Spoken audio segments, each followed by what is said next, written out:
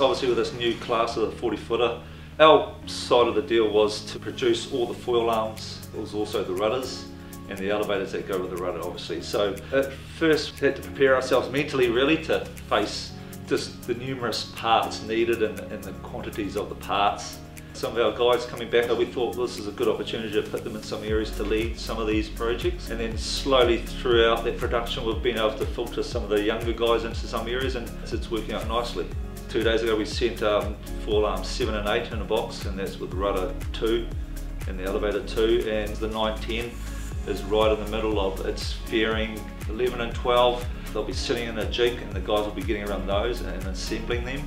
And then we go further down into the 13, 14, which is getting the wet wrap. So where we're sitting is middle of the way there with the arms, and probably a little bit over halfway there with the rudders. So it's quite satisfying to go on the floor. It's all really heading towards the first of these 8 boats.